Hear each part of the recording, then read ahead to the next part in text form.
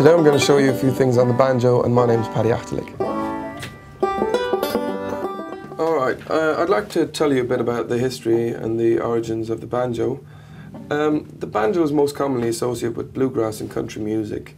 However, its roots lie in Africa, and the banjo is an instrument of the lute family, and one of the instruments that is definitely a predecessor of the banjo is the banjar, which is a West African instrument which had from 1 to 3 strings, traditionally made out of gut, and had an open gourd body with animal skins stretched across it.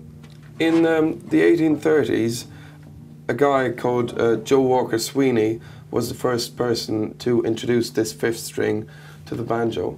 This 5th string is higher pitched and starts about, I'd say, a 5th down the neck.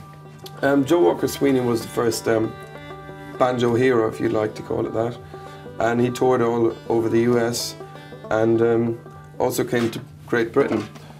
In the American Civil War, the banjo became more popular as soldiers brought it and travelled with it and showed each other songs and different ways of playing. It was Earl Scruggs who revived the banjo culture in the US in the 1940s with introducing his way of playing using a plastic thumb pick and 2 metal finger picks, which is the way most banjo players play now.